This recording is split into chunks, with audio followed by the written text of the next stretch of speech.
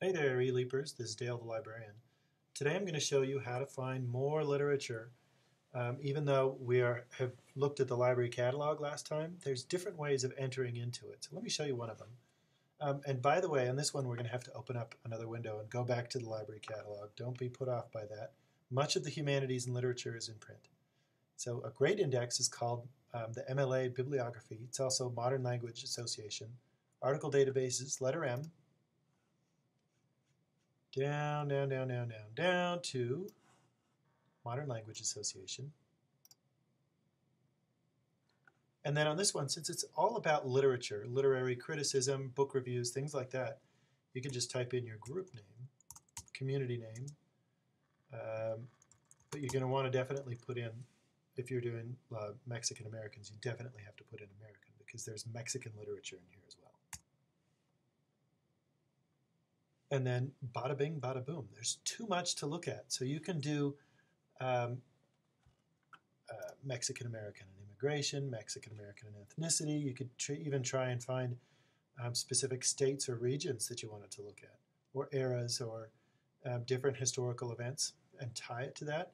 Much in literature talks about the same things that roll through history. So if you can think of a historical event, try tossing it in here and see what you find. You can also go by subject. And there's a whole bunch of suggestions here.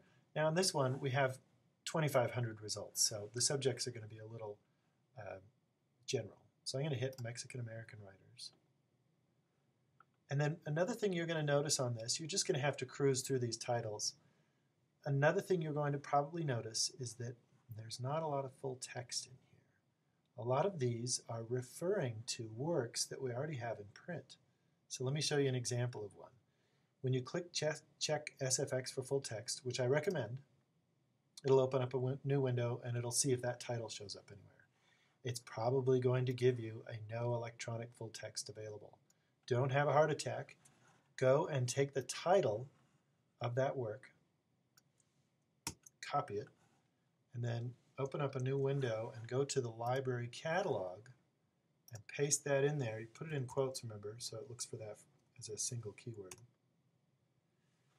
And look at that. It's 2011 and we're still buying print books. Who would have known? But if you go to locations and request, this one's checked in. No one's probably checked it out. There's your call number. We did that exercise last time. If you go to details, this is neat because you can see the author, but you can also see typically a table of contents. You can also see table of contents over on this one if it doesn't show up. New York